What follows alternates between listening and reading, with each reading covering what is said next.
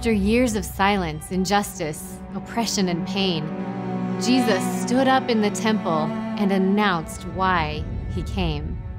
On this day of fulfillment, he opened the scroll and read from the prophet of his kingdom call, that he was anointed by the Spirit of the Lord to bind up the broken and bring good news to the poor, to heal the wounded, to release the captive, to comfort the mourners, to make beauty from ashes, to build up ancient ruins, to repair devastations, to raise up generations, to bless all peoples, all nations.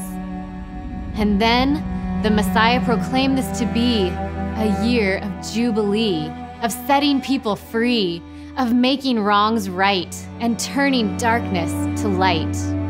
And that was indeed what he did.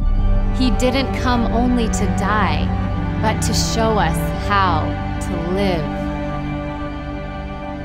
So now here we are, many years since that day, our Messiah still working, our call still the same.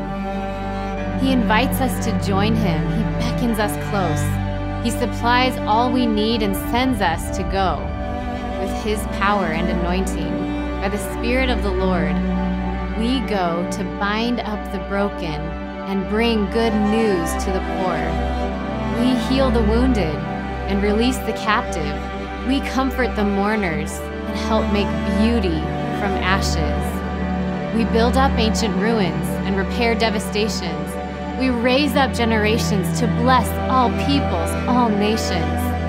And we wait for his coming. We long for his light. We hope in his kingdom when all wrongs are made right.